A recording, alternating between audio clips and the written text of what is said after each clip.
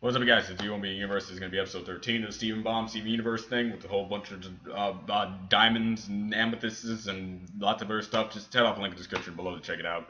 No introductions for this. I just want to watch this, get this done, because I'm pretty sure if I go back online, I'm going to be spoiled anyway. So right now, I'm saving myself. 3, 2, 1 now. No joke. This episode went by really quickly. I think because the pacing was so good.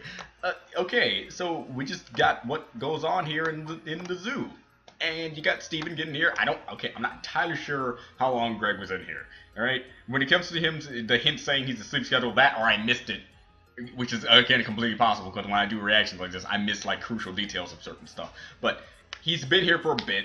He's gotten acquainted with most of the residents, if not all of the residents, if that's all of the residents that's there. And we got to see what the humans have been doing since the time they were taken. This new generation knows nothing about the past generations or other things, and they now just are grown to the custom of what they were born into, which makes perfect sense. Something I expected.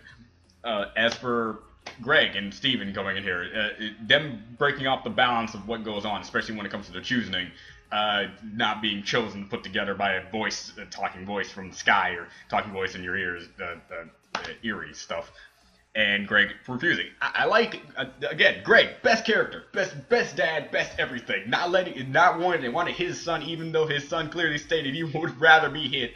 Which, in terms, Steven can tank attacks that should hurt a kid his age, but since he's part gem, he could take a beating. So basically, say Greg punching Steven would make a lot more sense. But since Greg is such a great dad, he's not gonna do that, and I love Greg for it. And having Steven punch him instead, even though Steven can destroy his dad if he really put an all-out punch into him, yeah.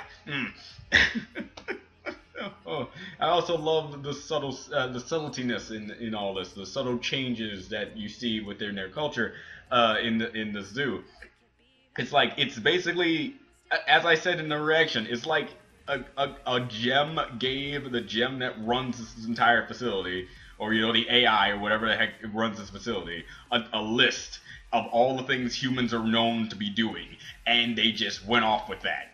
They eat, they bathe, and they eat, bathe, they get into relationships to reproduce and stuff like that, so we had to continue doing that over and just like that. And I also like how instantaneously, like Greg said, we can choose whoever we want to be. And then all the residents got to Greg. Greg is that awesome.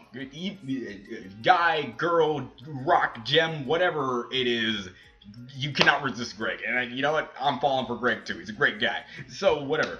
Well, that being said, it's a great episode.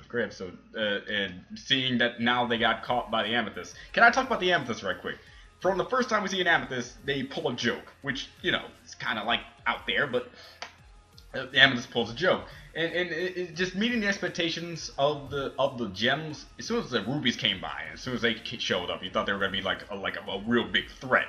But the only threat that they caused was to themselves, for how lacking in knowledge that they have when it comes to certain scenarios of what they were doing. The only major threats when it comes to gems was pretty much just Lapis and Jasper. Lapis, with her uncontrolled methods of power and abilities when it comes to the waters, being able to take the entire ocean make it into a giant pillar that could reach space.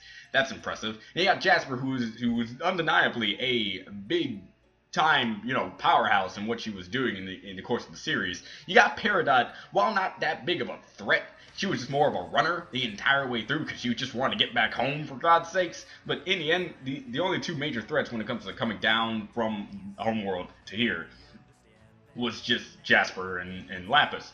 As for the rubies, they came down, and then the worst thing they got done was a baseball game. Ooh, and stuff like that. Yeah, they were a big threat when one tried to literally kill Steven and all, but you know what I mean when it comes to that.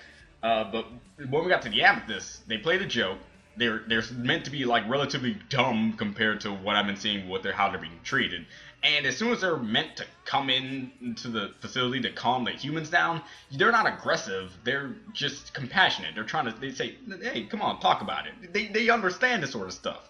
It's either because it's how they were made, you know, they're kind of with that personality, sort of like Amethyst that we currently have, you know, just having that personality. That, or they just been around the humans so much, they kind of just adapted the type of style and personality, and that's why they're like this. Either way, I like these Amethysts and how they are, and I'm pretty sure either two things can happen. This Amethyst that already sees that these two are like the big hindrance anomaly of what's going on in the facility, and they're taking them over to be something, or it's like what we're kind of thinking is that this Amethyst is just going to take them to our Amethyst, who I'm almost entirely sure was found out to be not the type of Amethyst that you're used to, and does stuff with her. I'm almost entirely sure that the Amethyst, if they even find out that she's a defective Amethyst, or, you know, perfect in her own way Amethyst, they won't find anything of it because they're still all the same type of gem. So, well, that being said, we're going to find out in the episode, so see you guys tomorrow for that. And hope you're having a nice Steven Bomb as much as I am, and that's it. Again, I'm going to continue to say that, I guess. See you guys next time. Bye.